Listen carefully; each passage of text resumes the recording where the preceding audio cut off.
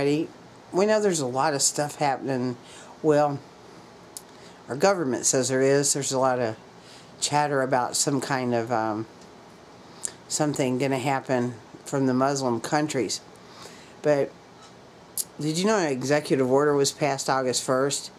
And it's about improving chemical facilities and security. And as I read through this, it started making me wonder, number one, they really aren't going to improve anything because the corporations own these facilities and they have not really done anything. As a matter of fact, they want to make Hanford in Washington State, which is just a filthy, nothing but nuclear waste dump that they don't really do much with, a national park or a national historical place you can go visit. Toxic radiation. Just, I'm sure they'll sell you the suits at the door. I'm just kidding there because they won't. I'm sure they want you to get the radioactive material.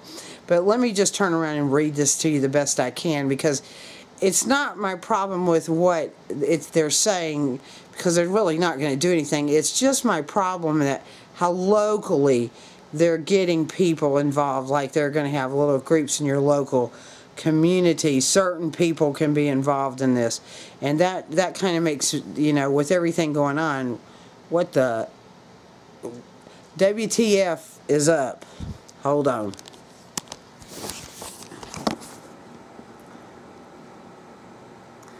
This is an executive order improving chemical facility safety and security. And the purpose: chemicals in the facilities where they are manufactured, stored, and distributed are used and are essential to today's economy. Past and recent tragedies have reminded us, however, that the handling and storage of chemicals are not without risk. Let's see, we can name a lot of those places. Hanford, Bayou, Corn. I mean, I could just keep going on and on. The federal government has developed and implemented numerous programs aimed at reducing the safety risk and security risks associated with hazardous chemicals. Like I guess, did they not silence us on Fukushima? That's probably in this. I don't know. However, additional measures can be taken to not let us know anything. I'm just adding my own stuff here. You guys do know that.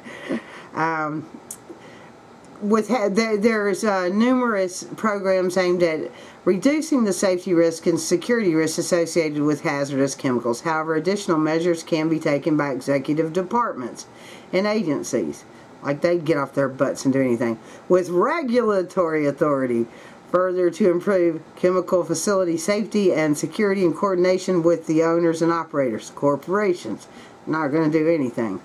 Chemical facility safety and security working groups.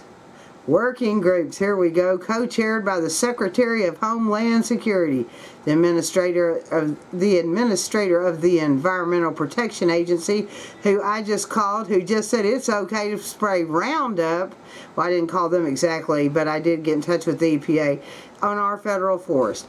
And the Secretary of Labor on their designated representatives at the Assistant Secretary level or higher. In addition, the working group shall consist of the head of each of the following agency or their designated representatives at the Assistant Secretary level or higher: the Department of Justice, the Department of Agriculture, the Department of Transportation. And carrying out these responsibilities under this order, working groups shall consult with representatives from the Council on the Environment Quality, the National Security Staff, the Domestic Policy Council, the Office of Science and Technology Policy, the Office of Management and Budget, in the White House Office of Cabinet Affairs, and with such other agencies and offices as the President may designate. The working groups shall meet no less than quarterly to discuss the statutes of efforts to be implemented. This order, the working group is encouraged to invite other affected agencies, such as the Nuclear Regulatory Commission, oh man, biting my tongue there, to attend these meetings as appropriate. Additionally, the working group shall provide within 270 days of the date of this order a status report to the President through the Chair of the Council of Environmental Quality and the Assistant to the President for Homeland Security and Counterterrorism. Now, improving operational coordination with the state, local, and tribal partners.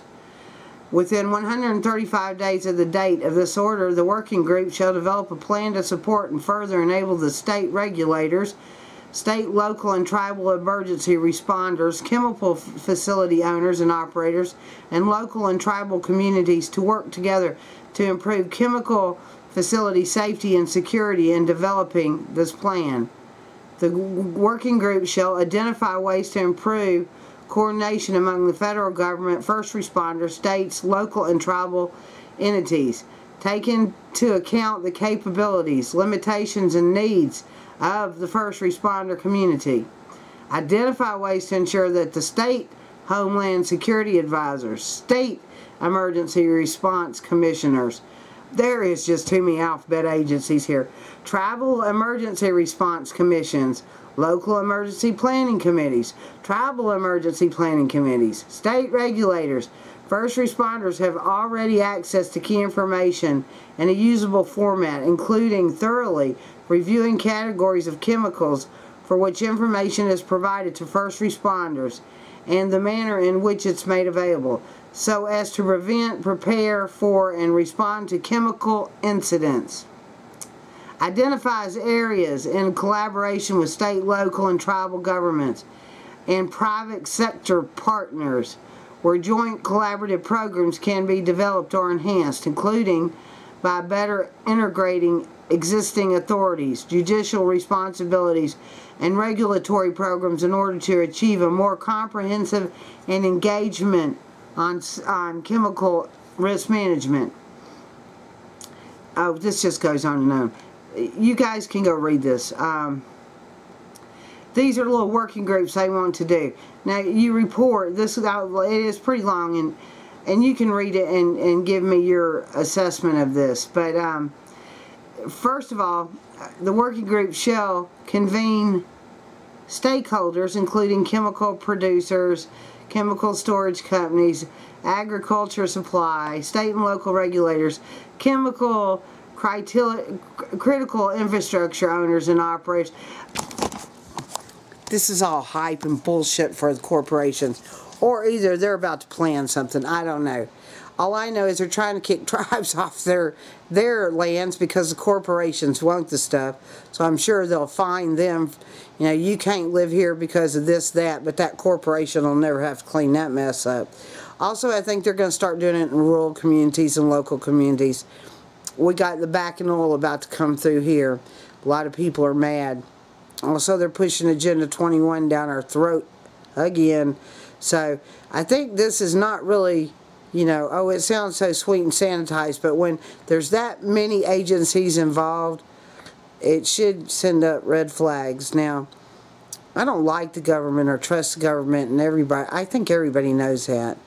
And so I don't know if this was signed August 1st because they're going on vacation, or he is the guy who's the CEO of DC, Obama, or if this has something to do with maybe they need to get everybody together because they're going to do some kind of chemical attack on something.